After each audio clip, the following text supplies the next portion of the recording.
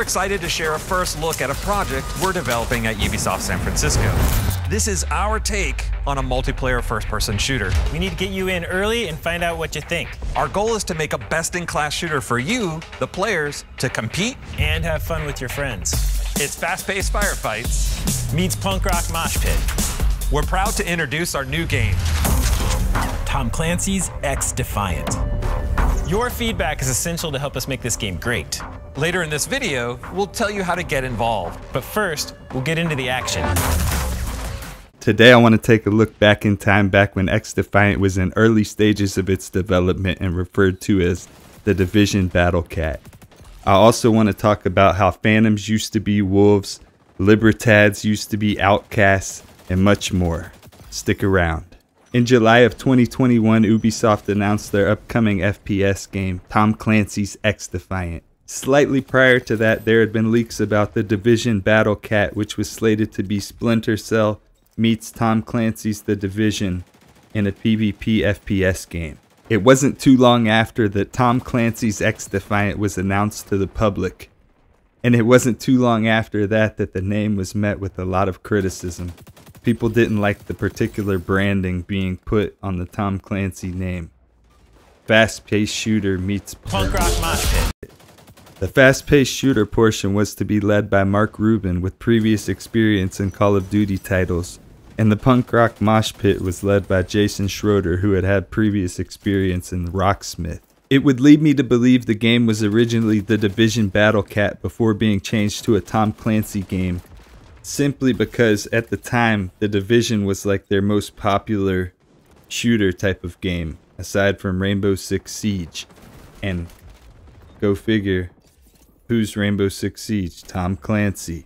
So they switched over to that because that was even more popular, even their biggest earner probably in the shooter genre or anything. So they decided, hey, The Division's a third-person shooter, we're going first-person shooter. Tom Clancy's Rainbow Six Siege is doing really well. We're gonna go Tom Clancy's XDefiant, except instead of having this military-style shooter that we already have, let's have a punk rock mosh pit. It's actually kind of funny though, because some of the skins and stuff that we've gotten, like the ones with the plaid on them and stuff like that, the guitar M4 with the spikes on it, there's a lot of those punk rock mosh pit elements still in the game.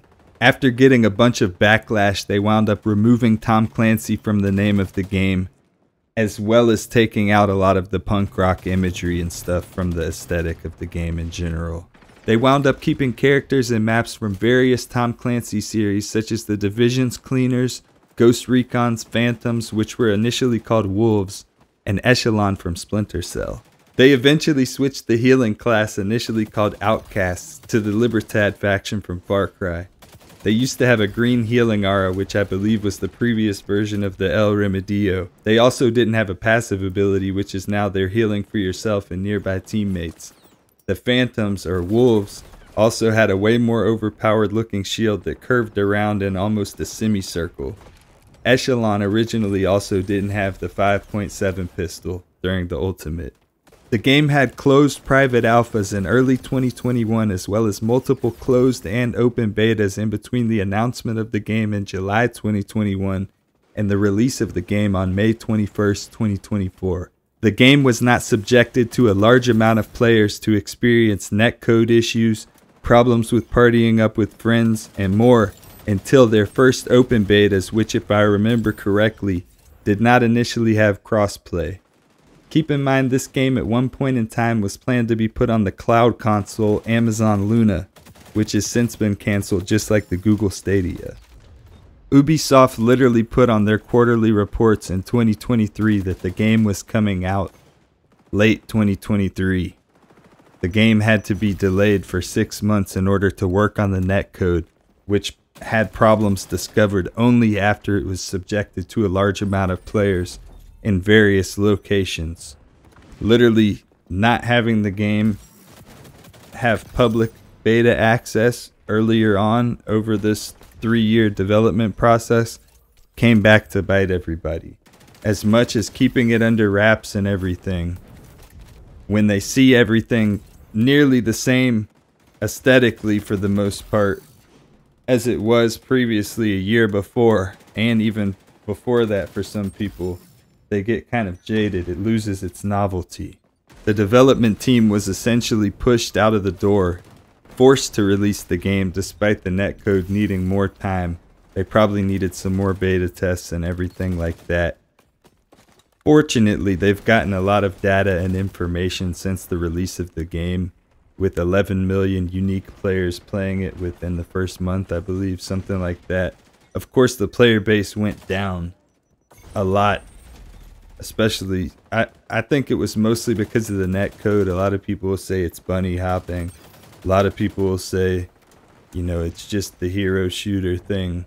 Other people will tell you it's a lack of content. Some people will say they've never even seen a single netcode issue ever in their whole time playing. So opinions will vary, mileage will vary. I think the game was really pressured to be put out last year, but upon a beta test they realized that the netcode party system, a lot of things really needed a lot of work. I think the teams that are working on the game are really small and underfunded from what you would expect from a billion-dollar company. I really think a lot of people would be surprised at what they're working with and what they're able to accomplish. I feel like they have the XDefiant team in a position where it's kind of just like an experiment. They're almost like guinea pigs to develop this engine that Ubisoft didn't know until the game was really put in front of the masses, with all these different variables, with the internet connections, with different consoles, with different PlayStation Network, all these other different things that are at play. Limitations in terms of networking, in terms of server limitations, in terms of budgets. I think Ubisoft looked at games like Call of Duty, like Fortnite, all these other live service games, and thought, hey, we need to throw our hat in the ring. We could really make a lot of money out of this. What they failed to realize is the amount of money that you have to invest into a venture like that. In the current year, 2024, everybody's always on their phone, always scrolling, always looking for the next thing. Even when there's some massive outrage thing going on in the media, people always move on to the next thing really quick. The moment something new happens, people are on to the next thing. People don't really have any patience these days. Attention spans really are shorter than ever, and as much as you really dislike it, that's just the way the market is. Imagine you were going out to dinner with some friends that were in town for a limited amount of time, and you go to your favorite restaurant only to see that there's a massive line outside and they tell you that you have to wait 2 hours for you to eat. But your friends want to go to a concert in 2 hours from now, and you still want to eat somewhere. So you're going to choose an alternative instead of going to that favorite restaurant because of that line. As much as you love that restaurant, you just can't go there now at this point in time because of that line. Hopefully by the time the line's gone, they'll still be open next time I want to use that restaurant, because it would be unfortunate if that restaurant stopped serving food. The game simply needs more time in the oven to get all the features that it truly needs on top of fixing the netcode. Modes, maps, progression systems such as prestige, more camos for things other than weapon levels, rewards for playing the objective, getting rid of things like your teammates blocking your ability to get behind cover, jumping in front of you, blocking your bullets, or even making your grenade bounce off their back. Meanwhile, the enemy can slide right through your body like a ghost. A lot of people are quick to say that the game had a lot of time, but they fail to consider the fact that the game had a lot of time with a small control group behind the scenes. Even looking at older gameplay, it appears the cleaners had some type of turret weapon that was controlled by AI. This must have been incredibly overpowered, I can only imagine. Then they comically went on to add the spider bot into the game, another artificial intelligence controlled ability that's incredibly annoying and oppressive. Yes, there's counters for it, but it feels more annoying and cheesy than anything else. I think the people who truly see the potential in the game will stick around or will be willing to come back and give the game a try at a later time. But I also unfortunately know that the novelty, the first impression, has been soiled for some people who will never look at the game the same again, and maybe never give it another chance. I think majority of people will be willing to give it another chance, especially if the consensus is that the game's in a much better place. I think majority of people are going to just kind of follow the pack. I think the next quarterly earnings report from Ubisoft is going to say a lot. I think we're going to get good insight in terms of what corporate feels about the game. That's probably going to be the best source of information into the future of everything. The game is at a point where the community and devs have to weather the storm and hope that the publisher Ubisoft continues to support the game and allows for this to be a learning process in their foray into the live service first-person shooter market.